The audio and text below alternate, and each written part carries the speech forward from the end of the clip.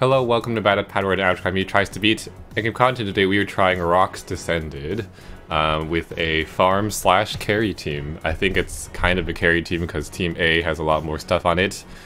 I am Team B because I don't have Giga or Saline because they somehow managed to always elude me.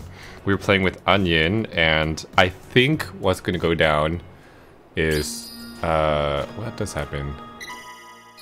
I think we're going for full light board kills, and I think the first team here is going to do this. Full Saline light board, poison to deal with the resist. Boom.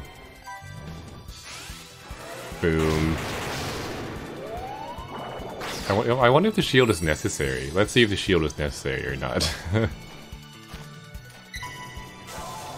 So there's an Awoken Bind clear here. I think the shield probably is. If it did that much damage, I'm a bit scared. So here I have an Odin Dragon on my side. Get rid of that Awoken Bind. And then I just put full heal on here because I can. You probably don't need a full one, but I popped a full heal.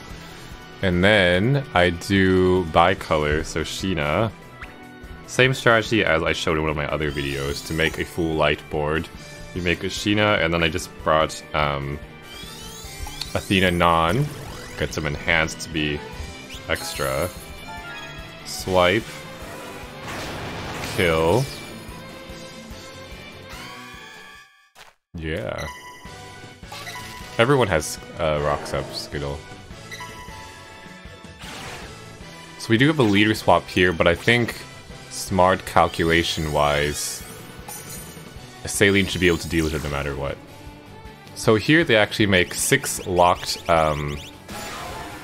bombs, and you can use those to do a VDP. How freaking convenient. And that's it. So Rokks Descended. Another one bites the dust. So this is, again, the team that Onion made. Thanks, Onion, for playing with me. And I'll see you guys in the next video. Good luck.